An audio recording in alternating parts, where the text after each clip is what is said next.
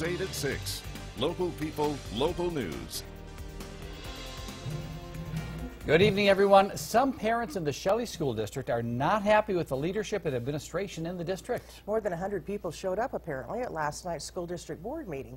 Natalie Shaver learned a little bit more about that today and found that their kids aren't maybe in an environment that they like. What did you learn?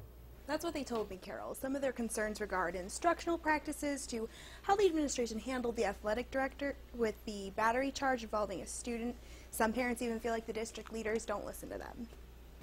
Well, they're not being handled, and that's what we feel is a problem, and that's why as a community we decided that we need to come together and go to the public, because all our complaints are being swept under the rug.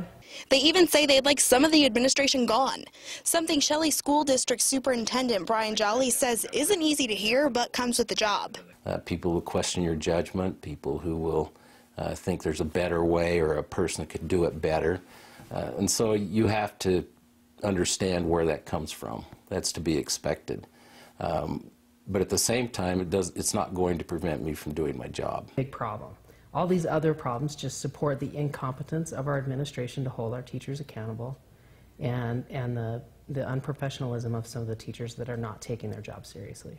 The women say there are great teachers in the high school, but they still feel their kids aren't in a good learning environment. You know, we have allegations against our athletic director right now for battery against a student.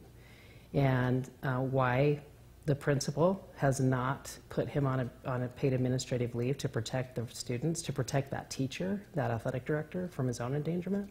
I can't, for the life of me, understand why he's not being protected and our kids aren't being protected.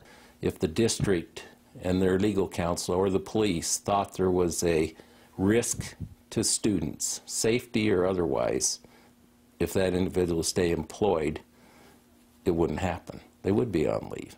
And that's a huge distraction. Like my daughter has numerous times said, when I'm walking down the hall and that athletic director comes down the hall, it creeps me out. My own daughter, she's a freshman in high school and loves school, loves to be involved with activities, is involved with student government, sits in classes with the athletic director, and thoroughly loves the education she's getting and working with him. If I felt like there was a threat, do you think I would have my daughter in there? Some parents feel like they can't voice their concerns. They tell Local News 8 they feel intimidated. The school superintendent tells me the district prefers to hear how patrons feel, and the district does take their concerns seriously. Reporting live in the studio, I'm Natalie Shaver. All right, thanks, Natalie. The superintendent has been in education for 33 years, 30 of those years in administration. There's a new superintendent in Blackfoot.